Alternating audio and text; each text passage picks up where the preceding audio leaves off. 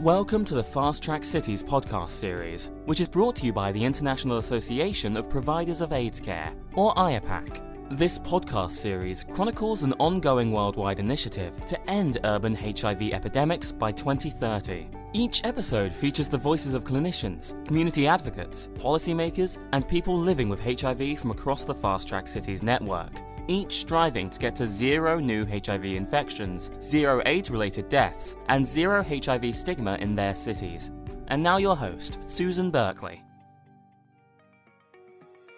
Public perceptions about HIV and people living with HIV have evolved since the early 1980s, in most instances for the better. But although considerable progress has been made over the several decades since the advent of what would become a global HIV pandemic, public literacy about HIV has lagged behind new scientific insights about HIV treatment and prevention. To quote an old refrain, the more things change, the more they stay the same. This special episode of the Fast Track Cities podcast series will explore the results of a recent survey of more than 24,000 HIV-negative adults across 12 Western and Eastern European countries. The survey takes the same name from its core question, is HIV sorted? The verb sorted derived from English slang for having all things in order, all set, or all figured out. As its name implies, the Is HIV Sorted survey aimed to gain insights into whether the general public's current awareness of, perceptions about, knowledge around, and attitudes towards HIV meshed with the realities of HIV in the 21st century. In this episode, we will focus on results from 6 of the countries in which the survey was fielded, or more precisely, a fast-track city in each of these countries, namely Amsterdam, Berlin, Kiev, London, Madrid, and Paris. In reviewing the results, we will hear from clinicians, health department officials, and community activists from these cities, as well as global experts, whose consensus is that we must work to update HIV literacy amongst the general public, bringing it current to the 21st century. These 6 fast-track cities are part of a global network of more than 300 cities and municipalities striving to reach ambitious joint United Nations program on HIV/AIDS or UNAIDS targets on a trajectory towards achieving the United Nations goal of ending AIDS as a public health threat by 2030. Dr. Jose Zuniga is president of the International Association of Providers of AIDS Care, or IAPAC, and the survey's principal investigator. The survey was jointly conducted by IAPAC, which is the core technical partner of the Fast Track Cities initiative, and Gilead Sciences. In Dr. Zuniga's opinion, the survey results are of critical importance because they can inform ongoing efforts to end urban HIV epidemics.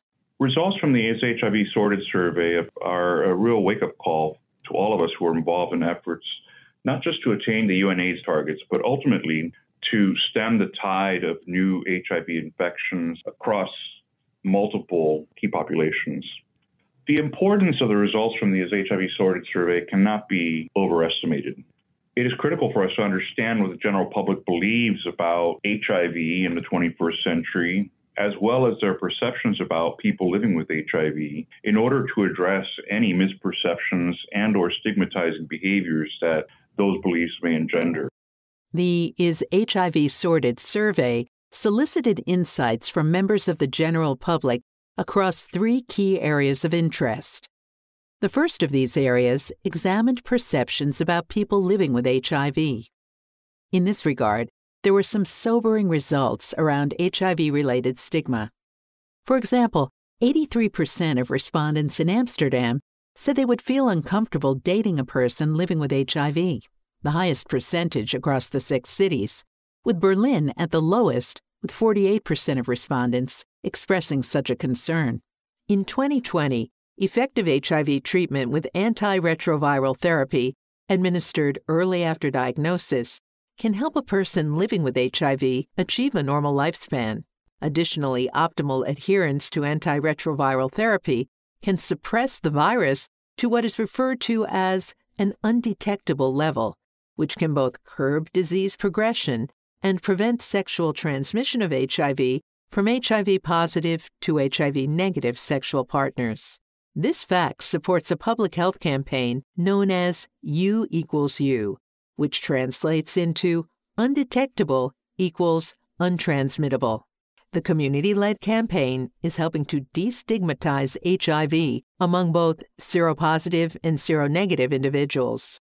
Mark Vermeulen, the executive director of AIDS Fonds, SOA AIDS Nederland, based in Amsterdam, is concerned about the general public's lack of knowledge about current facts related to HIV. He is also frustrated with the persistent level of stigma experienced by people living with HIV in Amsterdam and globally. There's still too many people in the Netherlands that are not aware of the fact that if a person living with HIV is on treatment and is undetectable, that he or she cannot transmit the virus anymore. And I think spreading that news and creating that awareness is not only empowering for people living with HIV, but also will create more support and more understanding of why it is so important to really test and treat everybody living with HIV. And I think it depends on how we are able to transmit that message. So I think making that part of all the communications that we do and all the media interventions that we do, really asking for awareness around the fact that people living with HIV can no longer transmit HIV when they're on effective treatment is quite a crucial element of moving forward in the HIV response and making it both something that we can address and reduce the stigma, but also empowers people living with HIV. Negative perceptions regarding people living with HIV extend beyond the dating scene. In Kiev, for example, 49% of respondents expressed negative attitudes about working with people living with HIV, and almost 3/4 of respondents in that city believe that people living with HIV should not work in healthcare-related jobs. Olga Rudneva, executive director of the Elena Pinchuk Anti-AIDS Foundation in Kiev, is concerned that such negative attitudes, beyond denying people living with HIV their dignity and livelihood, also help to drive the HIV epidemic underground. She explains the general public's perceptions about people living with HIV in Kiev and across the Ukraine. Let's start from the very beginning. According to Ukrainian law, people who have HIV status are not supposed to work in the healthcare sector. So they should make it, known, and they have difficulties to work in a healthcare sector.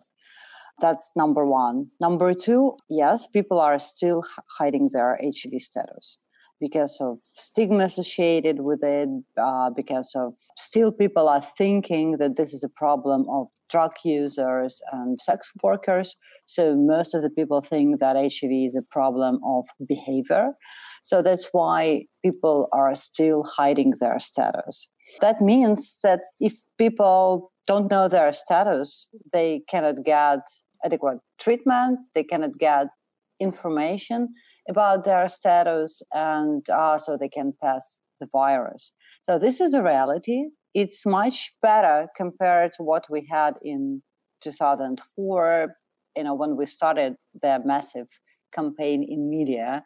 So at least people now understand difference between HIV and AIDS, and people understand how you can contract HIV, but stigma associated with the virus is still pretty high in Ukraine, and it's even worse in small cities and villages. So in big cities, it's much easier for a person to live and to work if he or she has HIV status. Prominent medical and public health institutions, including IAPAC and the World Health Organization, have recommended against criminalizing people living with HIV. However, survey data revealed diverging views between survey respondents from Western and Eastern Europe, where significant numbers supported prosecution for people living with HIV who transmit HIV, who expose HIV-negative people to HIV, and/or who do not disclose their HIV status to sexual partners. Despite relatively more liberal attitudes in London, 1 in 3 respondents still favored prosecuting people living with HIV who do not disclose their HIV-positive status to a sexual partner. Dr. Jane Anderson, a consultant physician at Homerton University Hospital in London and the co-chair of Fast Track London, contextualizes the negative impact that legalized discrimination against people living with HIV can have on the AIDS response. Given that we know that people who are on effective therapy and who have an undetectable viral load pose no infection risk to other people, are we getting that message out adequately? And I think the answer to that is no, we're not. We're not getting it out even amongst our clinical colleagues in other disciplines. So we know that there's an enormous knowledge gap here. And how do we do that? So your point here is how policymakers approach this issue. It may be that it isn't in the hands of policymakers. It may be in the hands of practitioners, of the community, of us as the medical profession to be talking much more widely about this. We haven't had a major campaign about HIV in the UK for many, many years. There's been no general public campaign.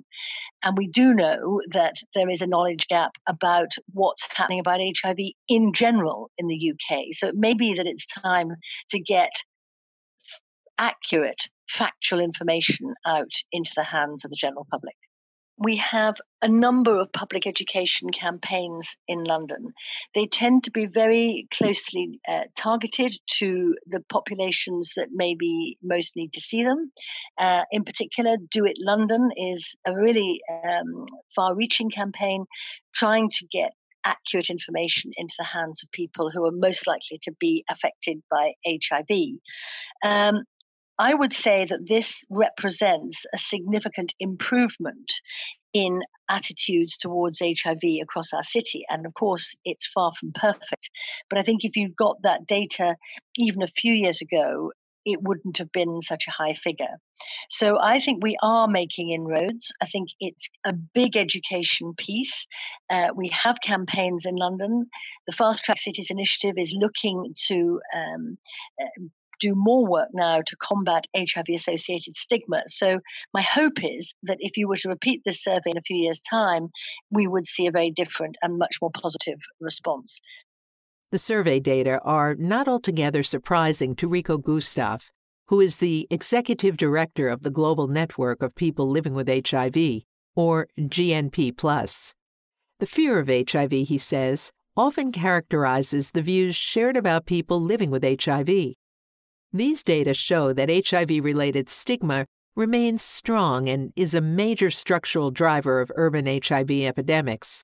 But he and other community advocates hope that technological and medical breakthroughs can amplify their efforts to end the HIV epidemic. The survey results are a reminder to reach beyond the HIV community so that HIV literacy campaigns can mitigate and eventually end HIV-related stigma. Fear of HIV is still dominating much of the conversation, either locally or nationally. And you can see that clearly in the TVs and how they portray HIV as still just like in the 80s, basically. Prevention message still use scare tactics. We all know that's ineffective, but people still believe that scaring children and young adults is the best way to keep them off what they believe to be risky behavior, right? And we clearly see the correlations between government who are committing to combat stigma actually see a reduction in stigma within their own society, in their own countries. And some government actually understands that ending the epidemic can only happen if we combat stigma towards people with HIV in key populations, and they really integrate that belief into the national strategic plan, the way that they design services and to pass policies and stuff. We still have a lot of work to do to make sure that people understand what it means to live with the virus and how it's impossible in real life for the virus to transmit when we are undetectable sexually. The Is HIV Sorted survey's second key area of interest focused on health literacy. This involves having access to and using health-related information to inform and improve health-related behaviors. Alarmingly, the survey results speak to suboptimal HIV health literacy, and its impact extends well beyond negative perceptions about people living with HIV. For clinicians and community activists, It is worrisome that such a pervasive lack of understanding persists around a disease that is defined in most of the global north as a chronic condition akin to diabetes. Moreover, public health experts are alarmed by an apparent paucity of health-seeking behaviors among the general public.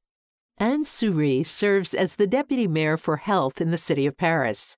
She believes that more robust campaigns are needed in France's capital city to educate the general public about the current realities of HIV. Une première question est la question des personnes migrantes à laquelle j'ai l'impression avoir déjà un peu répondu. Regarding the question about the general public, it is a question of how to promote information, then screening, and making the fact clear that we no longer die of AIDS currently in France because we can be treated. So it is often young people who have not seen their elders die of HIV that need to be more sensitized. Les jeunes, par exemple, n'ont pas vu leurs aînés mourir. There is significant education to conduct for the general public, which is not, for the moment, sufficient enough and which is not focused only on specific populations. Actuellement pas suffisant et qui n'est pas sur la population, les populations spécifiques. This is really a question of transforming culture. I think in France, the taboo on sexuality continues to exist. That is why I think all the struggles, including feminists, the question of femicide, questions of everything that happens in private life, contribute to the fact of being able at any given moment to assume not only her sexuality, but what can go with it. For example, screening and prevention. For example, condoms. C'est-à-dire le dépistage, c'est-à-dire la prévention, c'est-à-dire le préservatif. As previously noted, successful HIV treatment with antiretroviral therapy that yields an undetectable level of HIV in the blood can both halt disease progression and prevent sexual transmission of HIV from HIV-positive to HIV-negative sexual partners. The scientific name for this concept is treatment as prevention. The concept is grounded in recent clinical trials, which demonstrate that among couples where one partner is living with HIV and the other is not, researchers have observed zero HIV sexual transmission when the HIV-positive partner had a consistently undetectable viral load. A balance is required in the type of educational efforts being advanced in relation to HIV prevention, according to Ute Hiller, the managing director of Berlin AIDS Hilfe, a community-based organization in Berlin. Over the past couple of years, she believes that perhaps more emphasis may have been placed on pre-exposure prophylaxis, or PrEP, which can decrease HIV acquisition when taken as prescribed by HIV-negative individuals, than the emphasis given to treatment as prevention. Ms. Hiller describes how promoting treatment as prevention evidence can support the U=U message and reinforce a broader dialogue about optimizing HIV prevention. A lot of efforts went into the education on pre-exposure prophylaxis, and we have been very successful here. There's more than 5,000 MSM in Berlin are on PrEP. However, some feel that we focus on PrEP too much and was a disadvantage to the education on therapy as prevention. That's what we were told about by people living with HIV. They say PrEP is in the foreground now, whereas U=U has gone into the background. I don't think so. We always promoted both, but we really have, it's really our big goal. Always talk about prevention 3.0 that we taught it in Germany, all these methods that are possible. But maybe PrEP was a new way, and so it was a point of much interesting to the HIV-negative individuals. We take that earnestly. We have to refocus again and put much more effort in this prevention 3.0 thing as a whole thing for everybody. So promote condoms, U=U, and PrEP at the same time. Jorge Garrido, director of Apoyo Positivo, a community-based organization in Madrid, further explains the powerful resonance of the U=U message, notably in relation to historically highly stigmatized populations of people living with HIV. Also, it was happening with the undetectability. The community was talking about the U equals U before the most part of the clinicians were doing it in the country, and of course, it's the administration. One of the cases that we are almost solving now, but for instance, one person living with HIV cannot drive a taxi or a bus, a public transport in the city, because of the law that is relating HIV to other infections as Ebola. So they just need to change a small word in an official paper in a place where it's registered like this type of infection, and this probably could change easily, but we are advocating for this change since a long time ago, because normally it doesn't happen any problem. No, it's not like the people is asking everybody if he's living with HIV when they are trying to get this type of job, but we can find every year situations related with stigma and discrimination because of this law. Many of the cases, people that goes to the dentist and they have maybe the date at 10 in the morning and they are the last ones getting the attention because of the HIV. Also in the public hospitals in many different situations, or we also work with trans people in our organization, and they were trying to donate blood in the hospital once, and they didn't allow them because they were living in the same house with someone living with HIV. So I think there is a lot of information in general population, but then you face that the stigma is also in those places where the HIV people is being visible when they go to the healthcare system or when they go to the administration to solve any problem. And then is when they face stigma. So I realized if you are living with HIV and who has to help you with this the healthcare system or the administration is the first one stigmatizing you, probably I wouldn't say anything to the rest of the society about my status because of that. So it's a daily problem. Maybe the rest of the world thinks that is something just related when you find someone and you fall in love, but I think it's even more difficult because if you really fall in love, people that loves you is going to understand everything. But when it's a daily problem, it's something that affects your autonomy and your way of living and your work and everything related with your life. The U equals U message is slowly taking root among HIV-affected communities worldwide through efforts advanced by community-based organizations such as Apoyo Positivo, as well as IAPAC and other professional medical and nursing associations. Awareness about U equals U among the general public lags far behind the medical and scientific community. In London, for example, 46% of survey respondents believe that people living with HIV who are on successful HIV treatment with antiretroviral therapy can still transmit HIV to HIV-negative partners. Berlin had the highest level of respondents among the 6 cities that were surveyed, with 62% who are unaware of the preventative benefit of successful HIV treatment. Here again, Ute Hiller, the managing director of Berlin AIDS Hilfe, speaks to local multi-stakeholder efforts to promote U equals U. With Berlin coming fast-track city, we intensified our efforts by sharing U equals U messages on Facebook and other social medias wherever is possible. We promote U equals U in our counseling offers and also in telephone calls, in chats or personal. On further possibilities, this is our test counseling offer. We reached MSM and also in general population there. We also promote that in lectures held in companies to invite us to talk about HIV to the employees. However, it's not easy work to work against HIV-related stigma, which remains a total challenge. Not surprisingly, an overall lack of HIV health literacy uncovered by the Is HIV Sorted survey extended into startling statistics regarding health-seeking behaviors among survey respondents.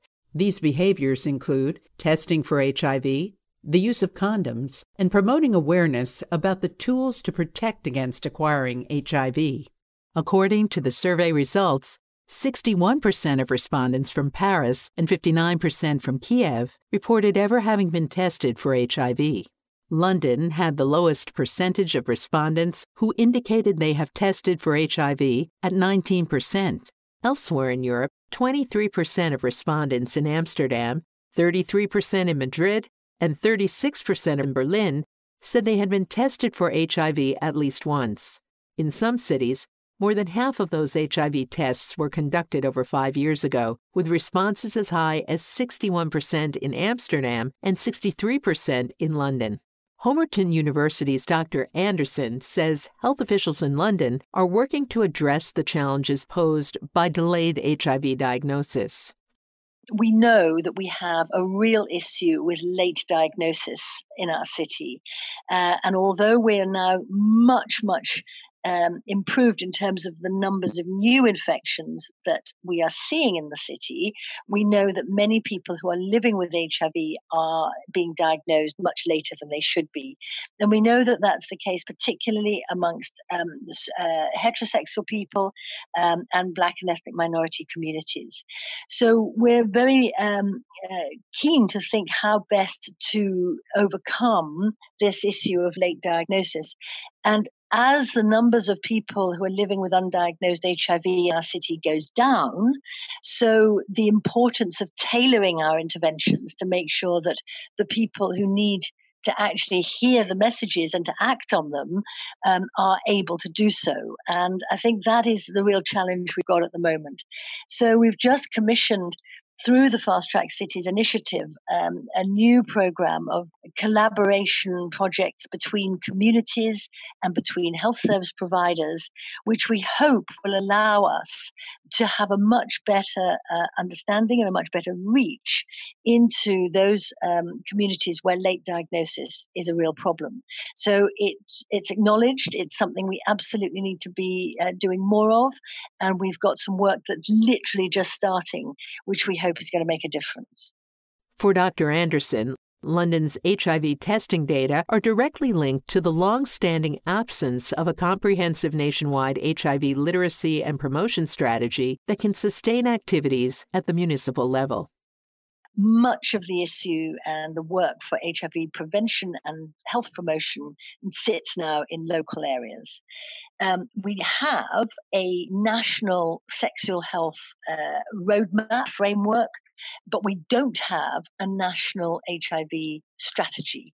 And I think that is something that we really lack, and it is something we've been talking about, really trying to push for over the last few years.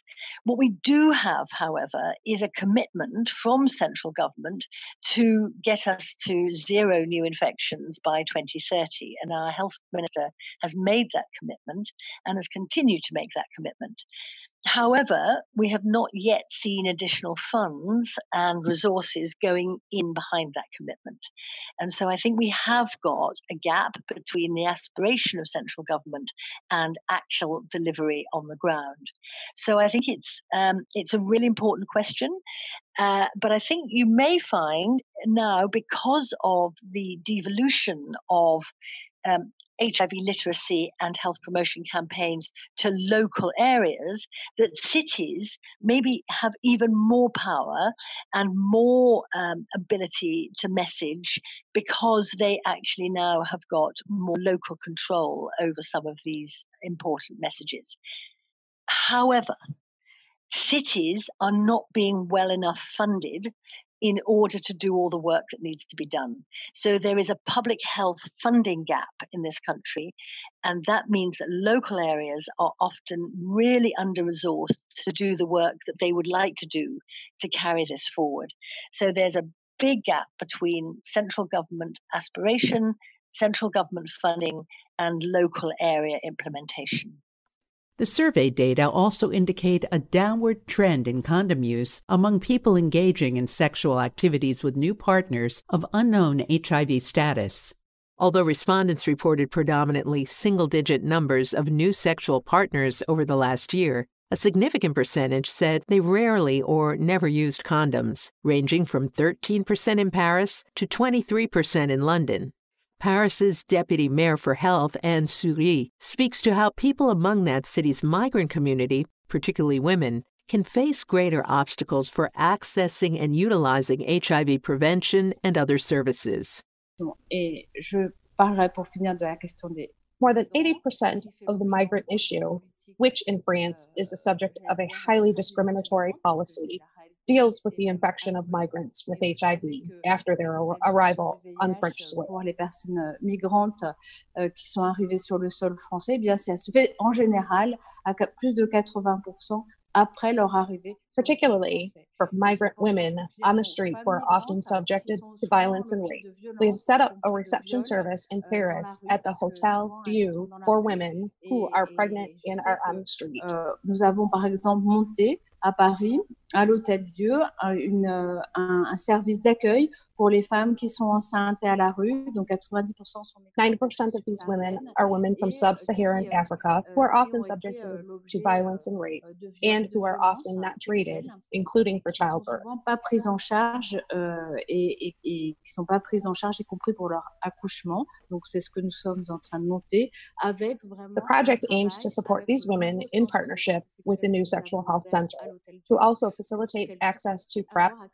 Indeed, PrEP is not only for gay men, it is also for women, pregnant women, and migrant women. C'est aussi pour les femmes, c'est aussi pour les femmes enceintes, et c'est aussi pour les femmes migrantes. Et c'est toutes ces questions-là qu'il faut oser. These are all questions that the city of Paris seeks to tackle in order to eradicate this epidemic and discrimination. En l'occurrence, mais aussi les discriminations qui lui sont liées, évidemment.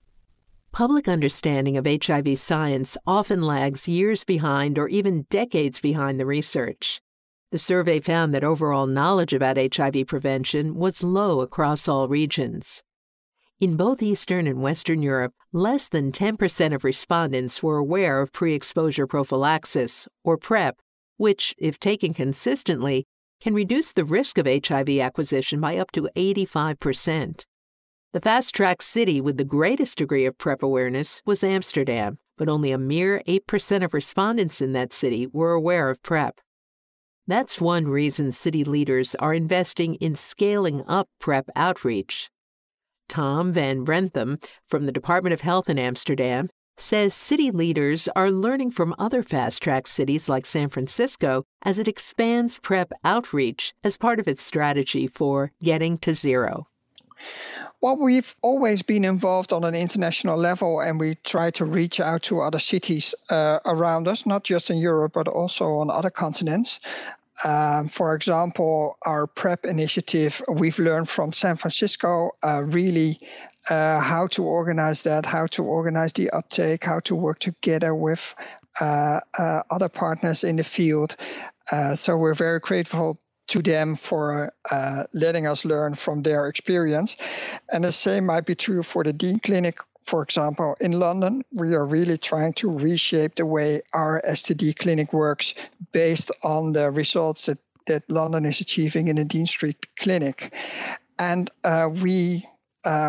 while we try to learn from other cities, we're also trying to share what we've learned and what we've done and share that with other cities. So we're very grateful for the Fast Track City initiative to create that opportunity.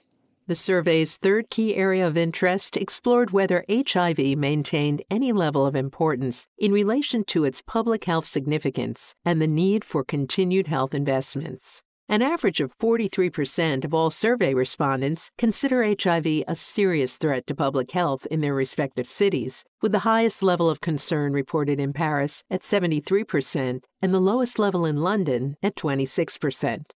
These findings are not surprising, as French authorities have struggled to close the gap in Paris, particularly among migrants. London's more optimistic outlook likely reflects the city's ongoing success, including its April 2019 attainment of programmatic targets set by the United Nations related to HIV testing, treatment, and viral suppression. Known as the 90-90-90 targets, the first 90 target translates into a requirement that 90% of people living with HIV be aware of their status. For London, that percent stands at 95%. The second 90 target relates to 90% of people who know their HIV status being on antiretroviral therapy. In London, 98% of people living with HIV who are aware of their status are on antiretroviral therapy. The third 90% target seeks to achieve viral suppression among 90% of people living with HIV who know their status and are on antiretroviral therapy, the goal of successful HIV treatment. Here again, London exceeded the United Nations target, with 98% of HIV-positive Londoners on antiretroviral therapy having achieved viral suppression. Still, HIV remains a public health concern this many decades after the first HIV cases were reported among previously healthy young men in Los Angeles, New York City, and San Francisco in the early 1980s. In 2019, the United Nations estimates there were 1.7 million new HIV infections and 690,000 AIDS-related deaths globally. Despite what he labels as disease fatigue, IAPAC's president, Dr. Zuniga, is heartened that survey respondents widely continue to recognize HIV as a public health concern. Amongst the sobering and somewhat startling data that were revealed through the Is HIV Sorted survey are some good news. In essence, in relation to the way in which the general public assigns a level of concern to HIV at the local, national, and global levels. And so the reality that so many survey respondents indicated that HIV remains a concern for them and that governments should maintain investment in the HIV response is good news that we will leverage in order to ensure that as an advocacy component of the Fast Track Cities initiative, we promote active political will, political commitment, the dedication of resources that are necessary to continue the fight against HIV and AIDS, and as important, the community engagement necessary to maintain that commitment over time. The survey also revealed widespread support for national-level funding of local HIV responses, with most respondents across the 6 cities saying that funding should be a priority for their national governments. On average, from Amsterdam to Berlin, Kiev to London, and Madrid to Paris, 74% of respondents support ongoing government investments into local and national HIV responses. For Rico Gustav from GNP+, HIV community advocates can harness this public support to convince parliamentarians, legislators, and other policymakers to stay on track as cities, municipalities, states, and nations accelerate their HIV responses.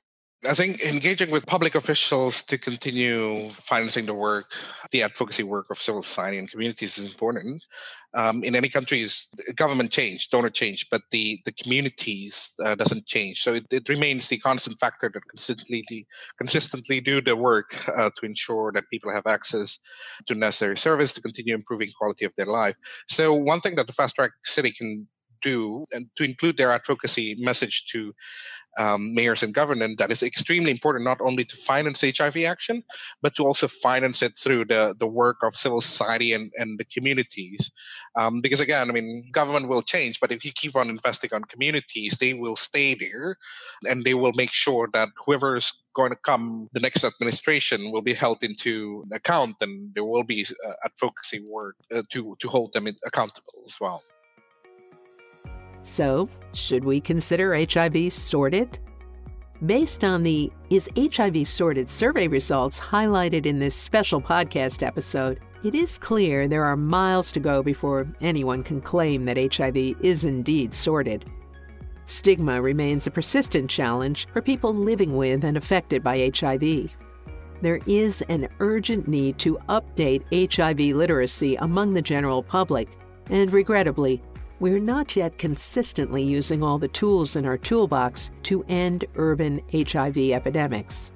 But we do still count on the general public's consensus that HIV remains a public health threat, which can be leveraged to do more as we enter the epidemic's 5th decade.